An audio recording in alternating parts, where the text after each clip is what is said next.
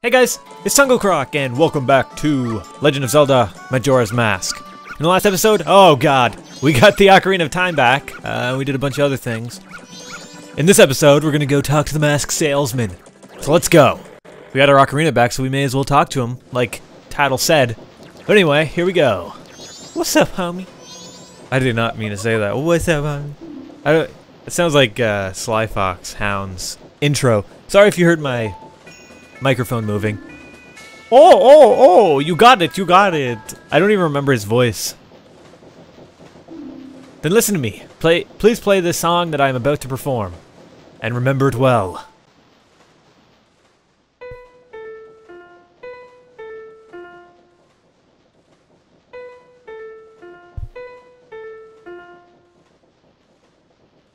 Wonder how fast I can do this.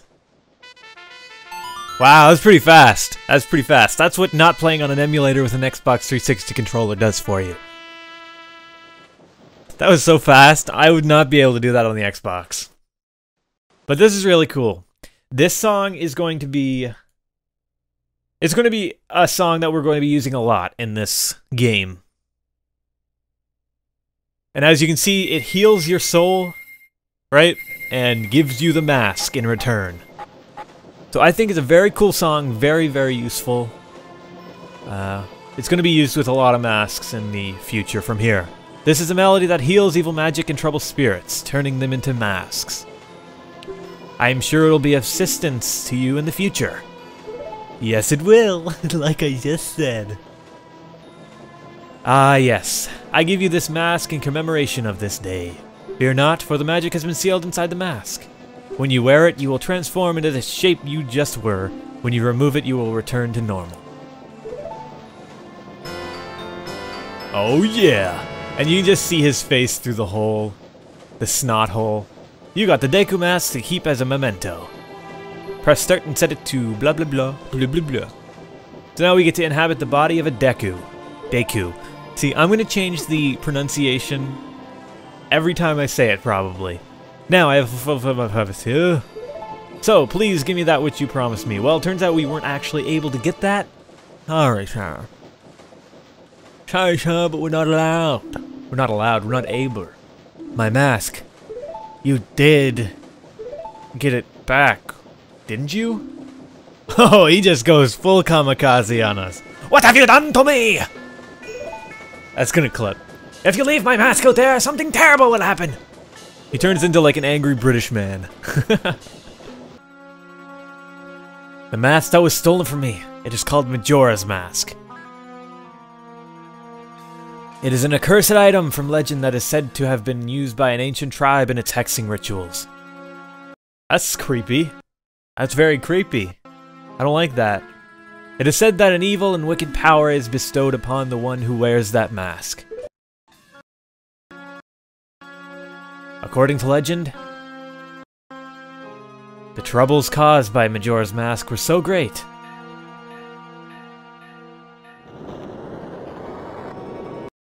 What the heck? The Ancient Ones, fearing such catastrophe, sealed the mask in shadow forever, preventing its misuse. Okay, that's cray. But now, that tribe from the legend has vanished, so no one really knows the true nature of the mask's power. That's a weird thing, because normally stories are passed through the generations, but I don't understand how they wouldn't know. Even if there's no, like, descendants, you'd think that they'd tell somebody else. But anyways, I went to great lengths to get that legendary mask when I finally had it.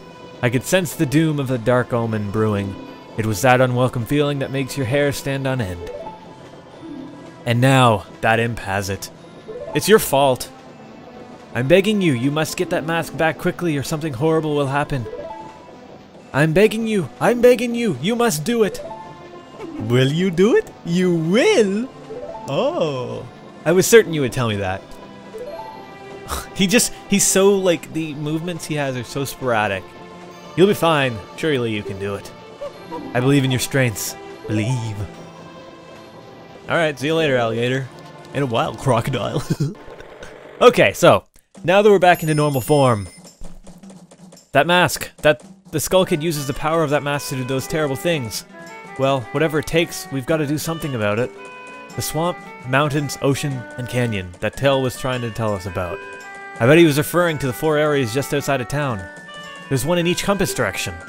But what do you suppose he meant by the 4 who are there? I have no idea. He always skips important stuff. I guess we should just go and find out. If we go through that gate straight ahead, we'll be heading in the direction of the swamp. Yeah, it's good to know, but I'm not going over there.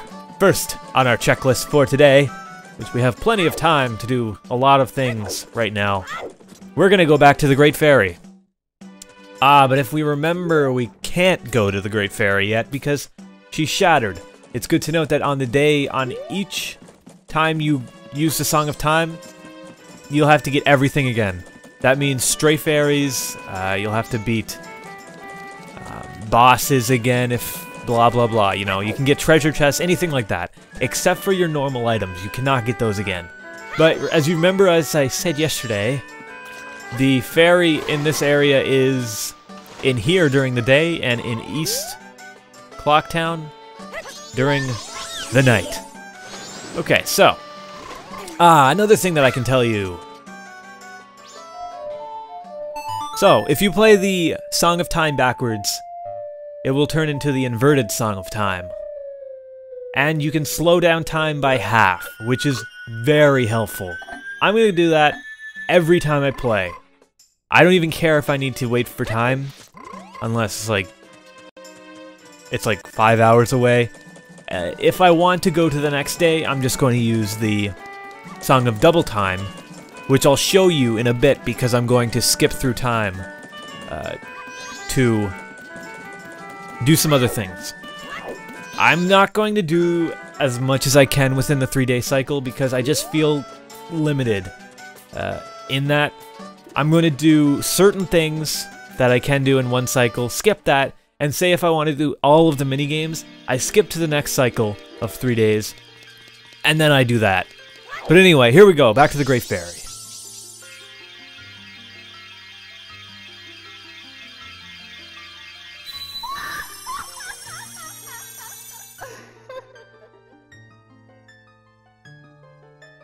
Hi. Oh, Tattle and you, kind young one. Thank you for returning my broken and shattered body to normal. I am the Great Fairy of Magic. For now, this is all I can offer you. Allow me to ease your weariness as a token of my gratitude. As my token of gratitude. Alright, this item is going to be... Okay, that's not the item yet. Yeah, as you can see, I still have my glitched magic power meter. That's going to be there forever, I think. That's one of the few glitches that you can get in the game. And I guess I was lucky enough to get it? I don't know. But scattered throughout the 4 temples of this land are broken stray fairies like me. Please find a way to save them and return them to their fountains. Surely they will add to your strength. So yeah. This is the same as like the previous Zelda, like Ocarina of Time, except you actually have to help the fairy instead of just uncovering its area and using Zelda's lullaby. This mask is gonna let us know if we're close to a stray fairy, and it'll also guide the stray fairy to me whenever I put it on.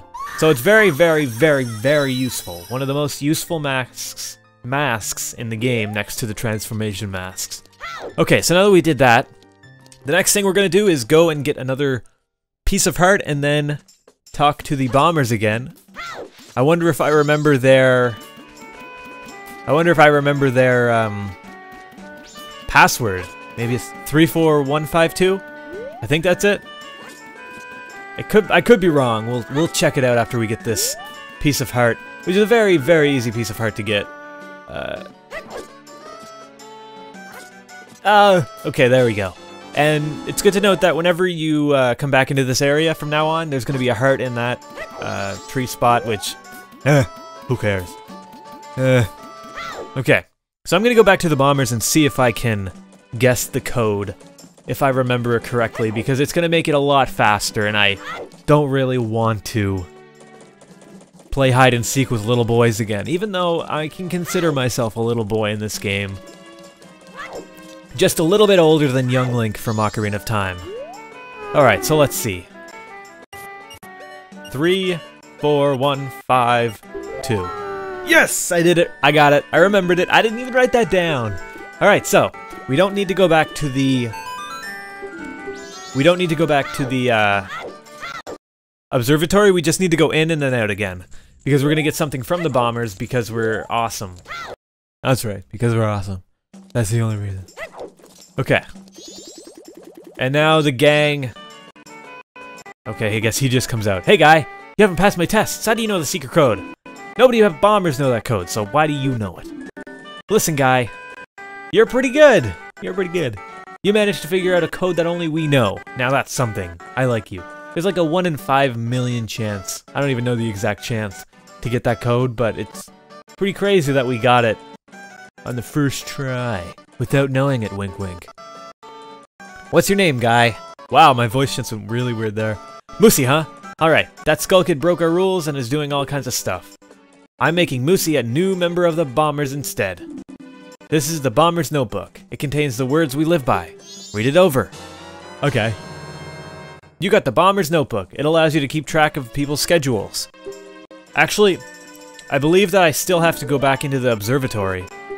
So with this book, there are 20 people that you can help throughout the game.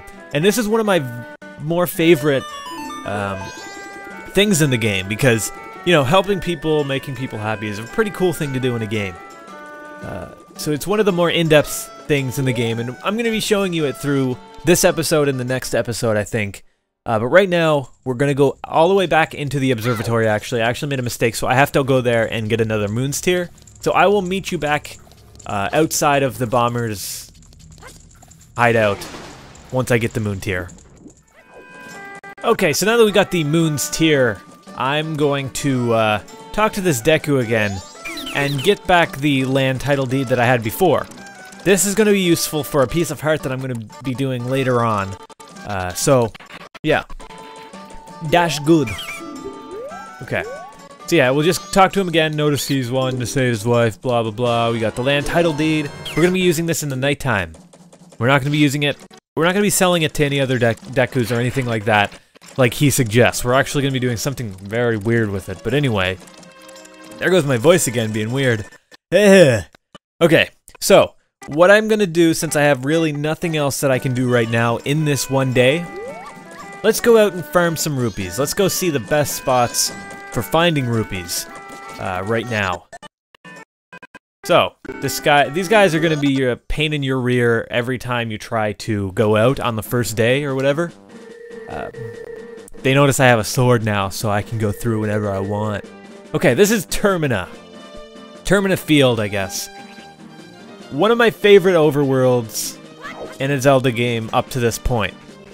My favorite, though, it has to be either Wind Waker or Twilight Princess. Skyward Sword is really good, but it just there's not really much. That's just I don't know how to say it. I just like Wind Waker or Twilight Princess because it feels more, I don't know, real, I guess. If you didn't know, you can just spin your control stick around and do a spin attack, but I'm a little bad at that right now. Anyway, there's a treasure chest over here where we can get some rupees. Let's go to this. Okay, we got 20 rupees. That's very nice. You can do this every time on the first day to start like piling up on rupees, and I think it's what I'm going to be doing before I start recording every new cycle, because you're gonna need a lot of money in the bank. You know, all of them dollars for some things in the future. So as you can see, this guy, he's only on the first day. So what you do to get him out of the tree is just knock him down, and he's gonna drop 40 rupees. This is the guy that was sitting on top of the roof in Kakariko Village in Ocarina of Time. Hey! I stole that rupee from a crow. Don't go stealing it, man. That's really dumb of you. I don't care. Just because you stole it from a crow doesn't mean I can't steal it from you. Another spot that we can go to is actually all the way over there.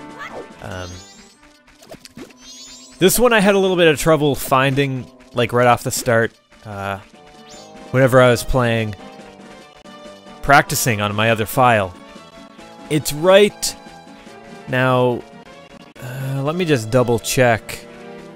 Okay, there is these grass bushes right here. They can have rupees. Bushes aren't really the best spot to get rupees. So I'm just gonna ignore it. There's another spot up here with a bush as well. If my...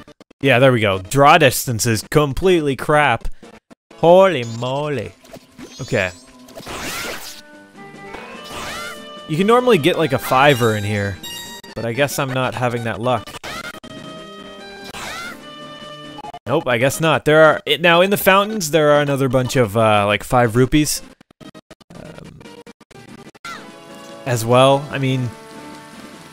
It's good. It's really good. So I'm just gonna go get those and then head back to the bank. So I will meet you back at the bank. Okay, so now that we're back at the bank, we're gonna deposit all the rupees that we've gotten here. Which is really not a lot, but, you know, I'm not gonna take up all of your time just getting rupees. So let's deposit that, and then we're gonna play the song of Double Time to make it nighttime. So I'll show you it right now. I'm going to be using this song so much throughout this walkthrough. It's going to be helpful because the way that I have my guide laid out and the way that I practice is that I do what I can when I can if I have nothing else to do at that time. I'll be going through temples, straight through the temples. I won't be stopping the temple to do something. But yeah. Okay, so now that we did that, I'm gonna go outside of town and over to the right here. I'm not sure if he's available right now. Available.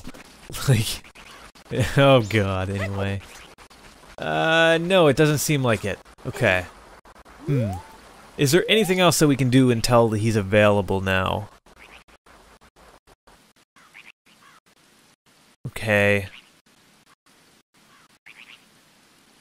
Okay, well, anyway, I'm gonna go collect more rupees while I'm waiting for the guy that sits upon that mushroom. Is that a mushroom? I'm not really sure. Anyway, over here, it's nice to note that if you play the song that's on this wall, rupees will come out. So let's try to get it so that we can. Okay, so you get 15 rupees. I mean, it's not a lot, but it's enough, right? So I'm gonna go grind more rupees so that I can get 200 rupees in the bank. It gives you an upgrade if you get 200 rupees. So I will meet you back at the bank whenever I get the 200 rupees. Okay, so now that we're back at the bank, we're going to deposit the rest of our rupees. I've gotten 73 rupees, which will lead us a little bit over 200 rupees. So let's deposit it. Okay, so 204 rupees. So now that gives us the adult wallet, which allows us to hold up to 200 rupees, which is really good. It's going to help us a lot. So now that we got that, let's go outside and see if the guy that is on the mushroom is back. Hopefully he is. I would love to have a chat with him. Discuss things, right? Are you here, mister? You're not here. Why are you not here? Okay, well, is there anything else I can do? Yes, there is one thing I can do. So let's go back to the Stockpot Inn. We're going to need to be a Deku to be able to do this. So I will be back at the Stockpot Inn. Okay, so now that we're back at the Stockpot Inn, the way that we can get through into the top area, I'm not sure if it's too, like, I'm not sure if it's too late to go through the front door, but this is just another cool way to get in. We can just use that to get onto the top area, and this door is never locked. Ever. Hi. Bye. Okay, so we're going to be going to the back here, and this is what looks like a bathroom. Okay, is something wrong here? Okay. I'm not sure if something's going wrong with my game. I'm gonna return the flow of time to normal, and I'm gonna do the next thing then. Because as far as I'm aware, everything should be working right now. Because I did it on my other file. But we're gonna go to North Clock Town to make sure everything's working properly. there is an event that goes on at 12 o'clock at midnight there that we do not want to miss. It's going to give a very, very nice item that's going to be useful from now on. So, I'm going to wait until 12 a.m. As you can see, there's a guy sitting behind here. This is the guy that's going to be with the event. So, I'm going to wait until 12 a.m. and I'll be right back. Okay, so we're back. I realized what I was doing wrong. Whenever I was going to their areas, apparently they don't come out until after midnight. So, since we have this scene going on at midnight, I guess we can just go do everything after this. But right now we're going to notice an old lady walking through the area. Kind of weird to be doing it at night. But I guess you can smuggle in some goodies or something at night? I'm not sure. But this is going to start like a cinematic sequence. And this guy's just jolly, all happy and stuff, taking candy from an old lady. Ouch, watch out! Stop, thief! Give the old lady her luggage back.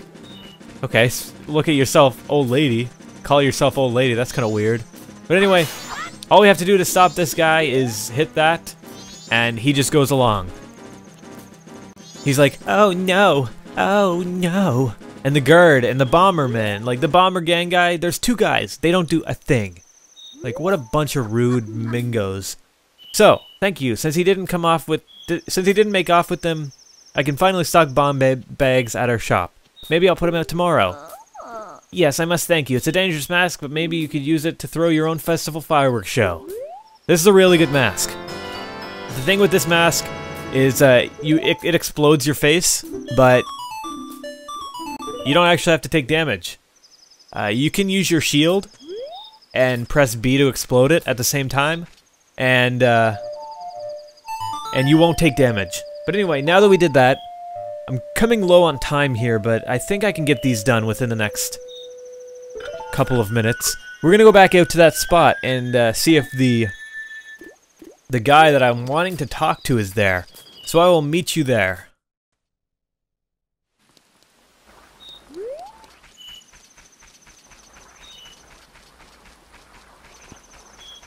Ah, here he is. He's here.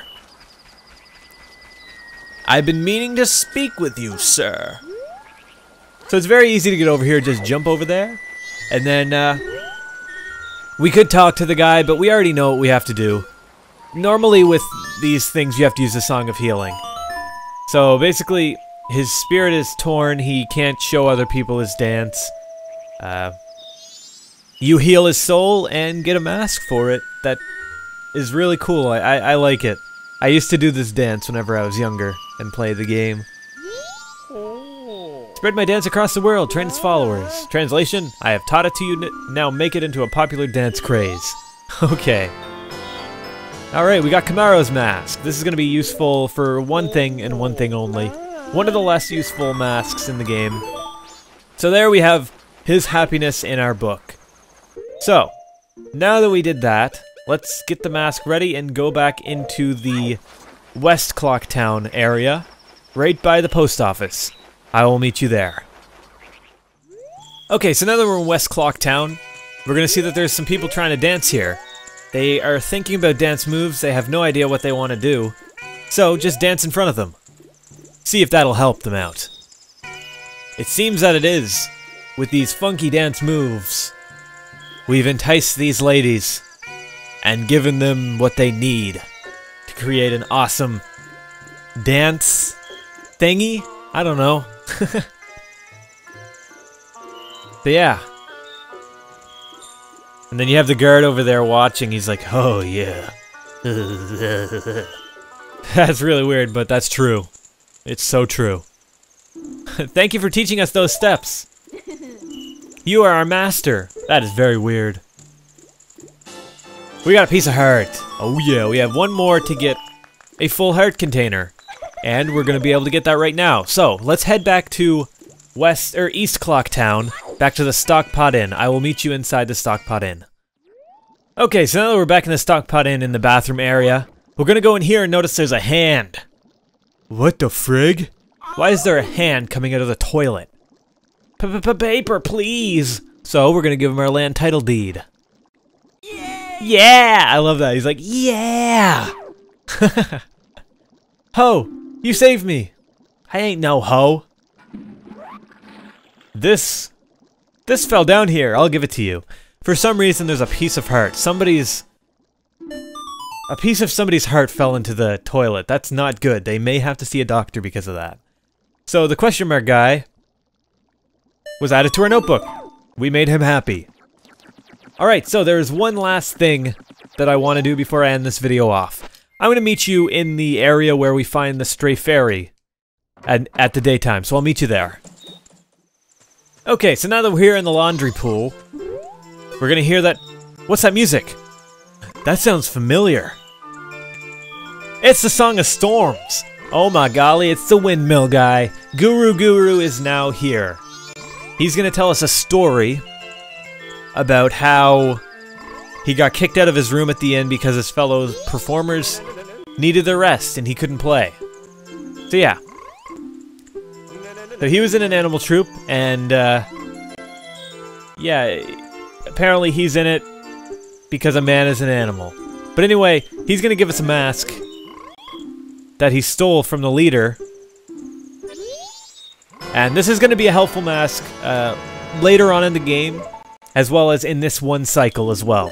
It's going to give us an amazing mask that it's just the best mask ever if you like to get things done quickly. But I'm just going to show you what this mask can do. And this is I loved this whenever I was younger.